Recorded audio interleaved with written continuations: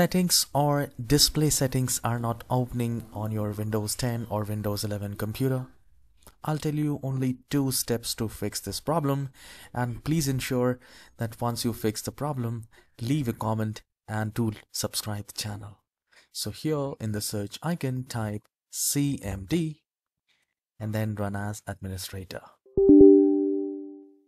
Once you do that, it will ask you to say yes, and then a black window will appear like this. Please ensure it should be administrator command prompt. And here the very first step is to type sfc space /scannow. I'll maximize it so that you can type it. You can pause the video and then you can note it down and then hit enter.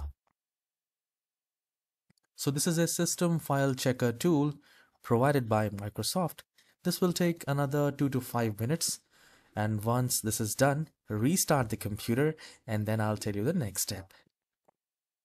Alright, so once this is done, I'll just close it and I'll do the second step. So you need to type CMD again in the search icon and then run as administrator and say yes.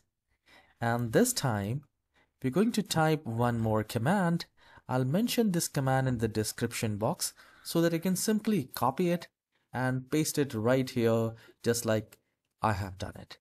So it is a DISM.exe online cleanup image RestoreHealth. So this is actually very good for the computer because it scans the computer, it restores the health, and if there is a corruption, this will be fixed by the commands which I have shared, sfc and this. So I'll just press enter.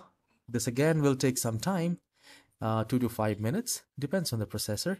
And once this is done, restart the computer, and please do let me know if your display settings or settings not opening issue has been fixed on Windows 10 and Windows 11, because your comments, your likes and subscribe really motivates me, and I really need your support.